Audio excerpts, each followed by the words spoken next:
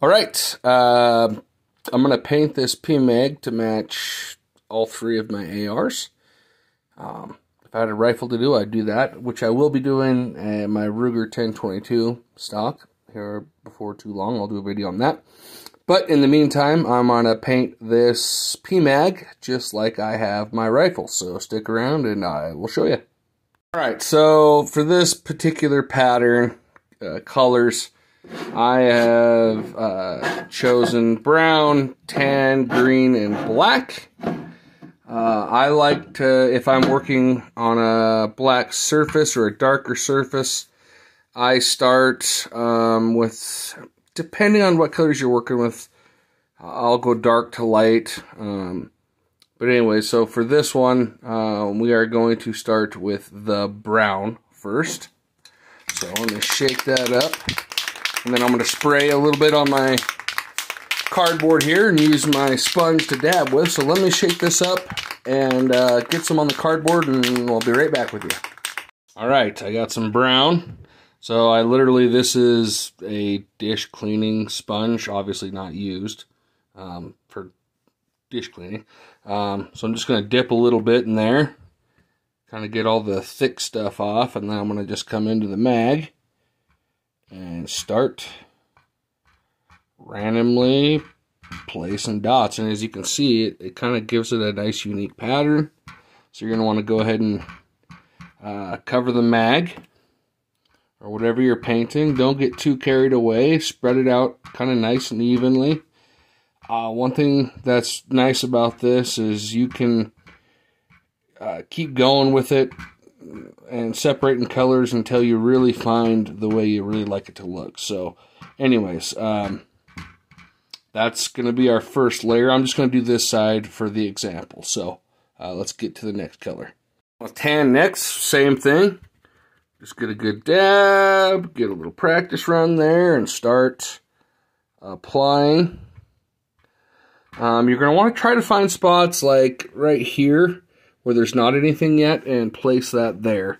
Now, you don't have to do it exactly like that, but the more you spread it out, the more you cover your main color code, which will naturally be to begin with, just the better it's going to even out and look more. It's going to look better. Now, I'm not going for perfection on this. I'm really just trying to break up a pattern and help things camouflage. So anyways, I got two more colors to do. I'm going to add a little bit more in here just to break it up. Oh, see, like that? I don't like that right there. That doesn't look good, but no worries. We'll be able to touch it up with other colors, and it's super easy to touch up any kind of fuck-ups you might make. So, coat, we got a green. It's kind of an old school green. Not quite like World War II era green, but something kind of similar, but a little bit lighter. For this color setup and pattern, I'm going to do a little bit less of the green. I'm going for more of the darker colors and kind of the tan to really break it up and contrast it, and then using the brown and green to kind of just make it pop and look a little different. So right there is good. And obviously I got one of the rifles sitting right here finished. Now, this upper receiver was tan, the rest of the gun was black, so it does look a little different there. But, I mean, as a whole, the gun does carry a unique pattern to it, and I really like the way it turned out. So that's what we're going to match with the mag. All right, so even though the mag started out black, black is the most important color in this particular setup that I'm doing because, well, first we're just going to go through and do some black dabs. Just a few, not a bunch. Just a few, and that really helps kind of break up the patterns and give it a little bit of a design. I like how it pops off the top of all those lighter colors. And then I'm probably going to go through here. I'm not going to do it on camera just to keep it shorter and do a few touch-ups and make things look a little bit different. And then one last step, which will be to really break up the mag completely into chunks, which I will show you in just a sec. Okay, so I've gone through and done a few touch-ups as I feel necessary. Starting to get some character here.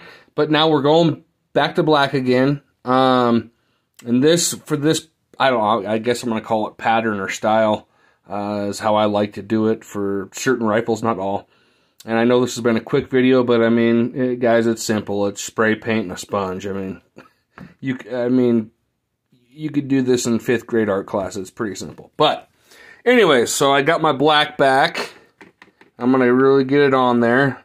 This is the part, in my opinion, that's really going to break it apart. I'm going to draw almost stripes light, or just lines and everything to really break it up into chunks. So, you know, and I'm no particular pattern here. I'm just going to be putting a lot of black areas in here to really break it up.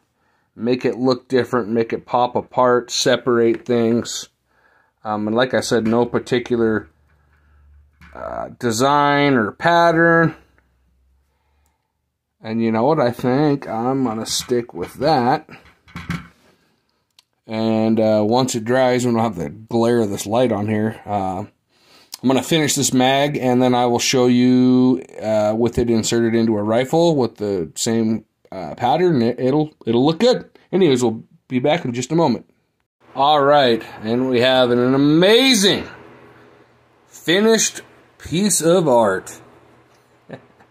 Nah, it's all right. Like I said, I'm just looking to make things break up and blend in. Let me pop it on this rifle here, just to give you a good look and overview.